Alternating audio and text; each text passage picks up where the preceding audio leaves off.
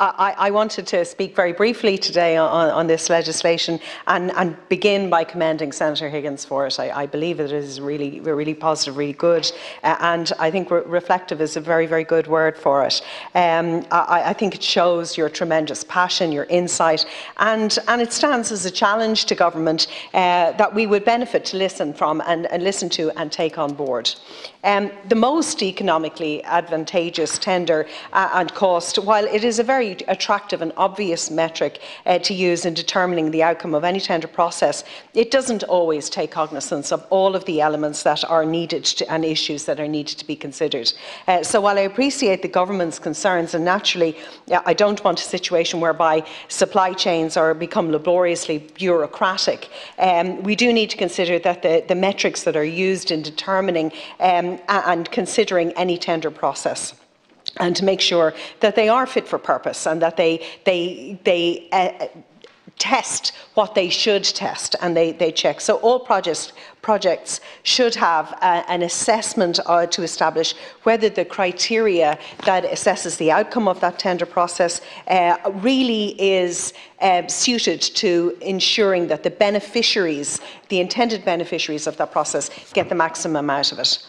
In recent years, we've seen the tendering of the work of partnerships around the state, resulting in the consolidation of services, the consolidation of more managed services with a client and community focus, and that's lent itself to innovations in services in a very positive way. In some instances, I've seen the creation of new services out of the people that didn't get the tender, and to move to be able to be freed up and to do other areas of work.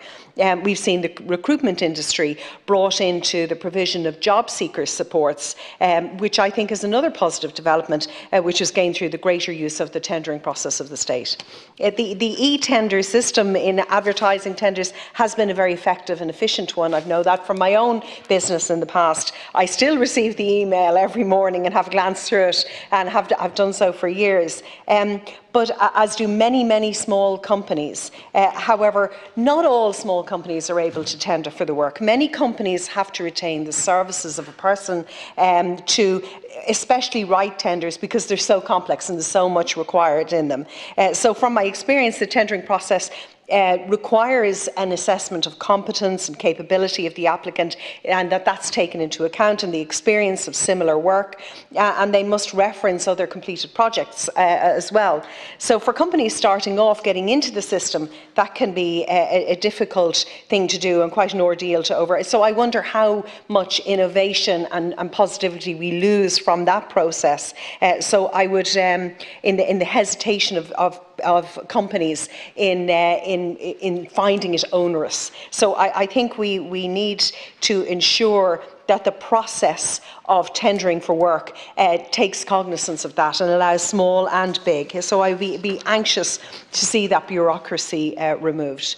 I noted in the lead up to the preparation for today, the guidelines that were published by then Minister Paschal Donoghue, and who else? There's a whole committee here, but also Minister Patrick O'Donovan back in 2019, which were the public procurement guidelines for goods and services.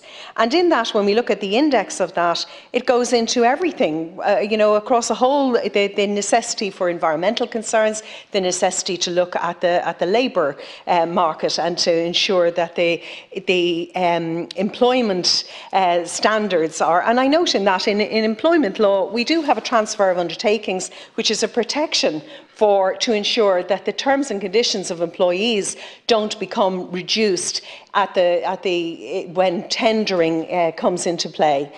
So I just note that as being ensuring, and have been involved in the due diligence process in that regard, where staff transfer when tenders are won by different parties.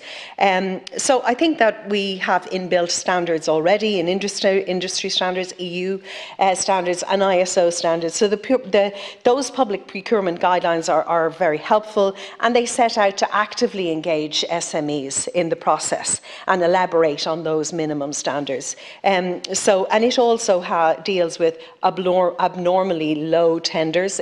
So it gives guidance on all of those areas and ensuring that there are audit trails, and also allowing for the competing parties to be excluded, and sets out the grounds at which people can be excluded. So I think that we have systems in place. There are enhanced systems here within this piece of legislation that I very much recommend. So I think that taking time to ensure we come out with the best possible process of this is really to be commended and is right, and I support that. So I really welcome your bill. I welcome that it ignites the conversation to review and consider our procurement process, and that we agree. But I also agree that we need a time for pause to make sure we have the best, as my colleague has said, that we have the best outcome. Thank you.